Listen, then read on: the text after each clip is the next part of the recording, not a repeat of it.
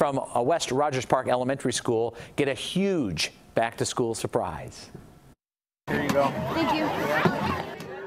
Kids at DeWitt Clinton Elementary found out that their school won a year's worth of school supplies. That's thanks to a grant application written by their teacher, Jason Zach.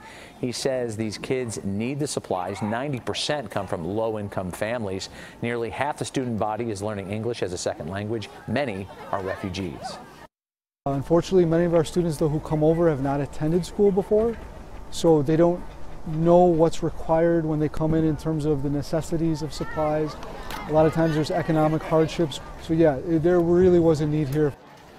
The supplies were provided by the Chicago nonprofit Back to School Illinois. Their mission, to help underprivileged students excel academically and increase their self-esteem.